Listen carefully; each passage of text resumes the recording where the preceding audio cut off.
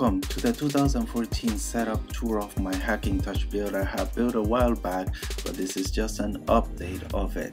And running next to it, I have a 2013 the Core i5 MacBook Air with 8GB of RAM standing on a Griffin stand, which is very sturdy, strong, holds it in place, and as well as both of my machines are synchronized with a software called Teleport, which allows you to use one pair of mouse and keyboard or trackpad with just in two machines. And as well as the Magic Mouse is charged wirelessly with an adapter.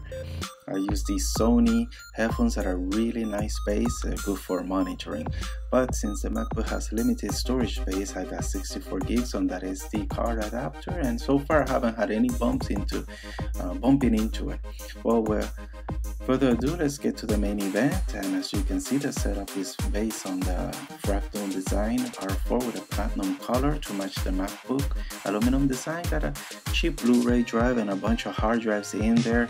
That I even have a 4TB RAID 0. You can see the Samsung Pro 480, but it's in the back of the motherboard. And here you have the NVIDIA GTX 470 that works perfect, even sleep works. And then the heart of the machine, the i5 2500 with 16 gigs of RAM.